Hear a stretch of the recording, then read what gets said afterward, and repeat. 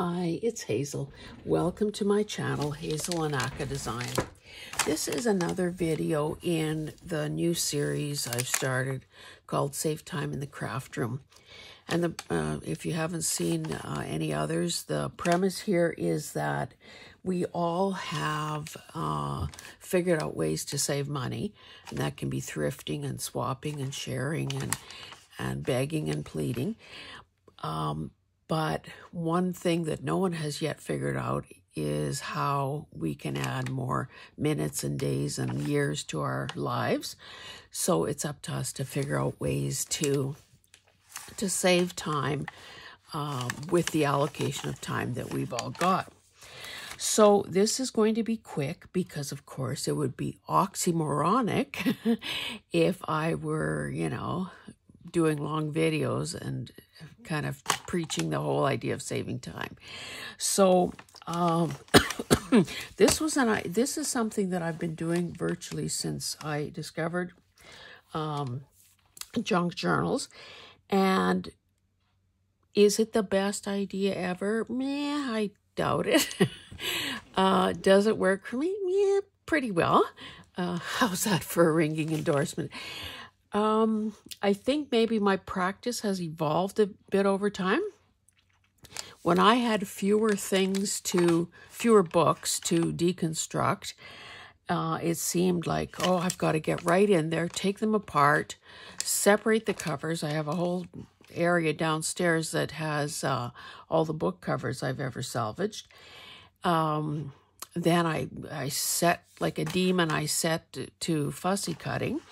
But you know what? If you forget to look in your fussy cutting pouches or holders or boxes or wherever one keeps them, then that is almost lost effort too. Excuse me.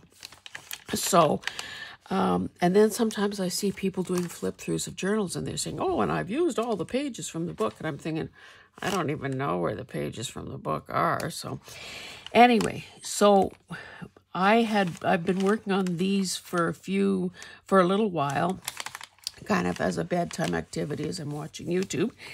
And so I'll just show you what I've done. Maybe I'll use this one.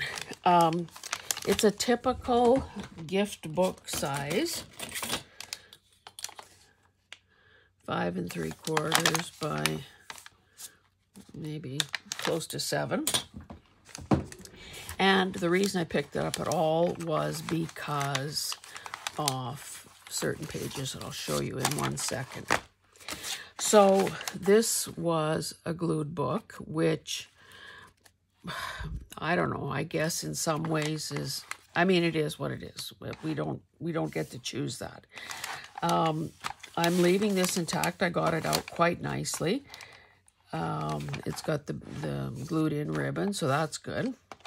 It doesn't help that the cover is, well, whatever. It is what it is, again. So basically, the thing that appealed to me most in this were all these pages. So, beautiful images and a quote.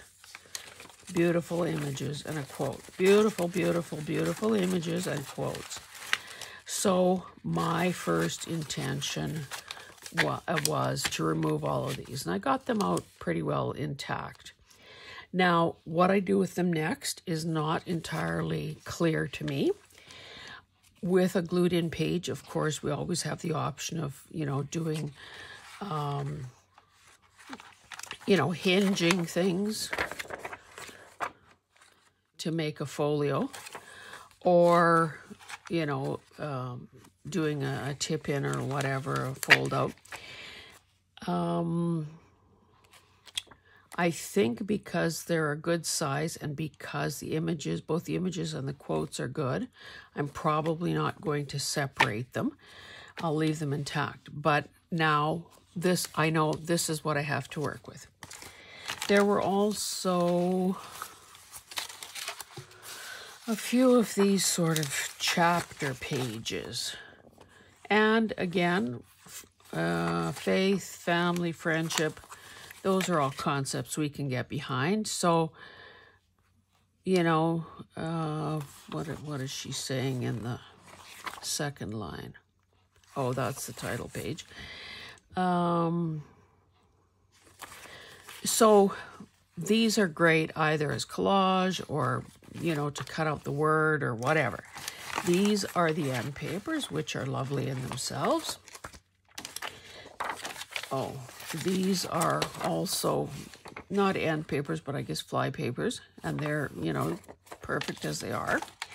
And then this, I would probably, excuse me, I'd probably cut that top part off and use it in some fashion. Oh, didn't even see this.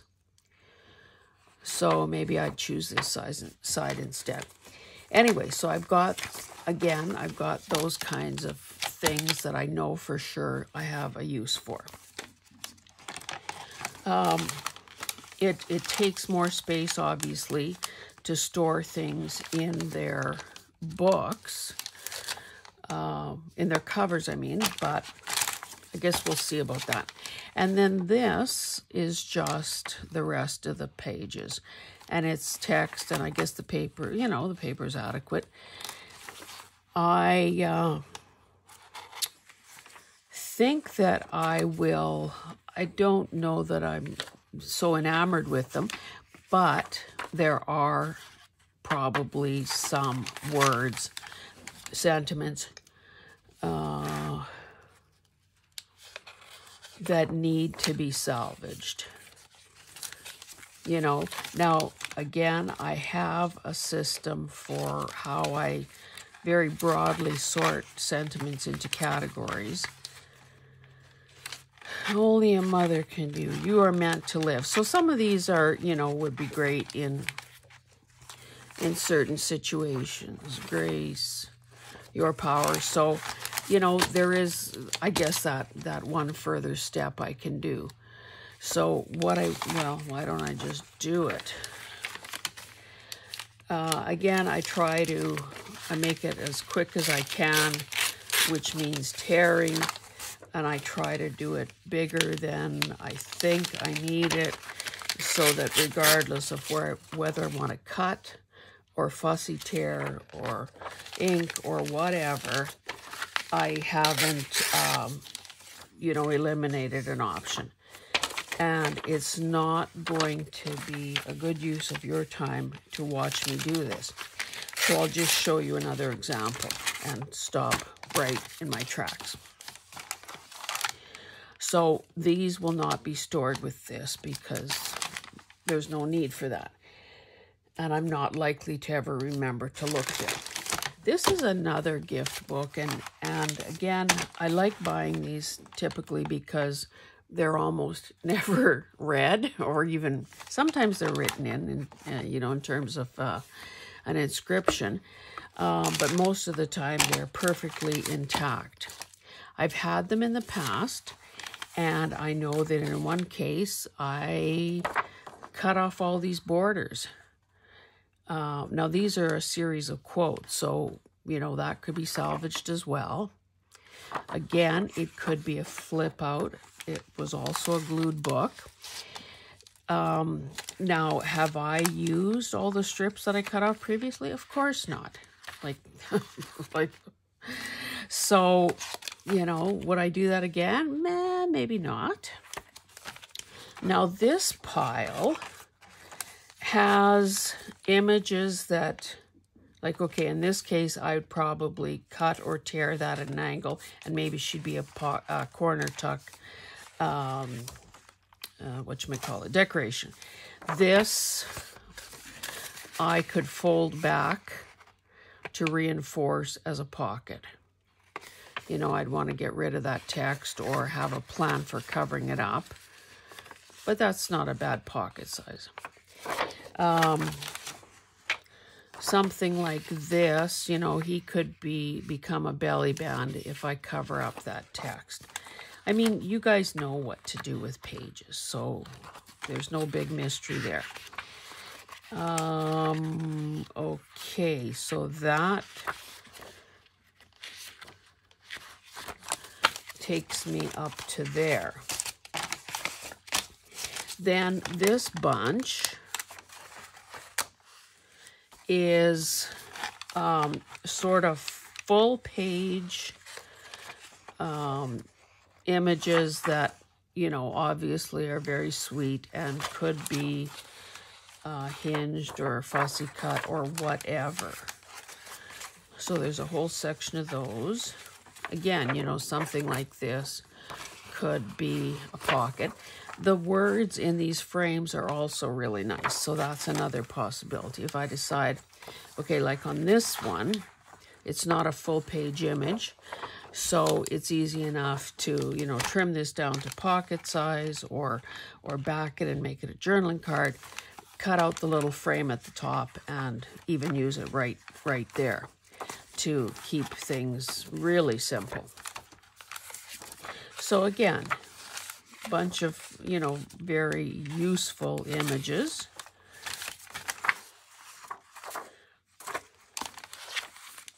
And pretty well one-sided, or if there was a choice,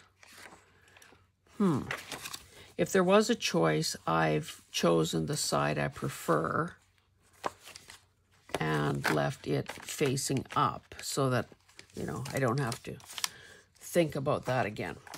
Then the rest of these all have the same theme.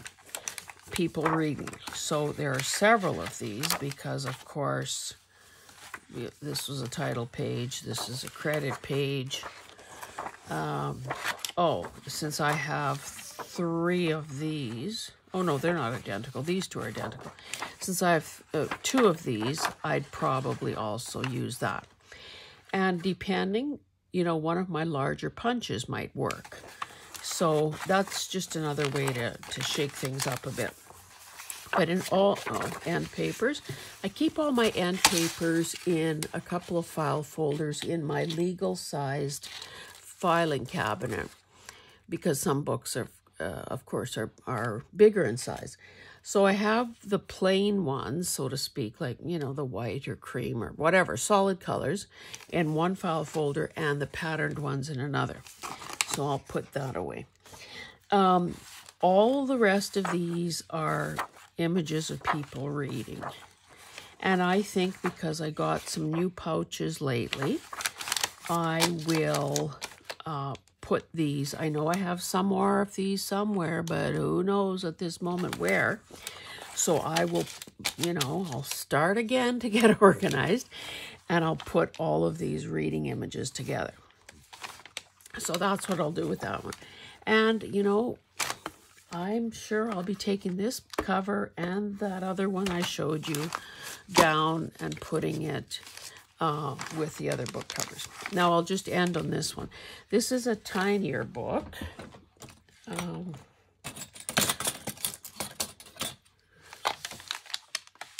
4 by 3 1/4 roughly.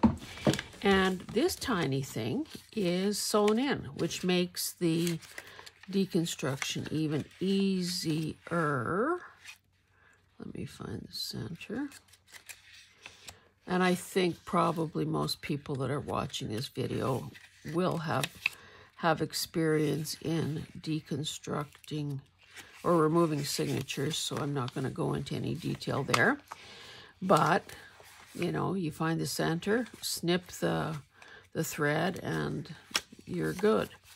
So these are, you know, this is obviously a different style than the other 2 books I've shown you in terms of font and illustrations and aesthetic, but that doesn't mean that these quotes won't be perfect in some sort of a context. So I will probably just remove these and add these folios to another drawer that I have where I keep tiny page folios. And that, I believe, is all I have to say about that. So I hope this has been of some use to you. Let's bring this one back in.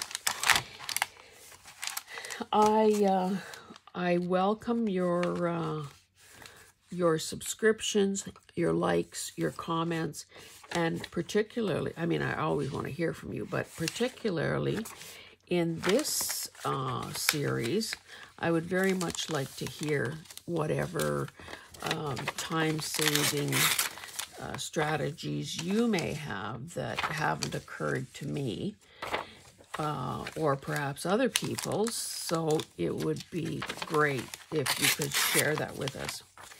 I very much appreciate each and every one of you. I hope that you are taking time to do what you love.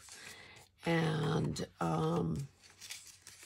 I've noticed that a couple of my buddies on YouTube have a sign-off.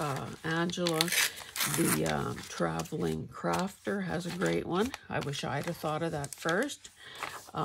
Take time to just be, because really that is kind of, you know, the whole purpose of our existence, to be.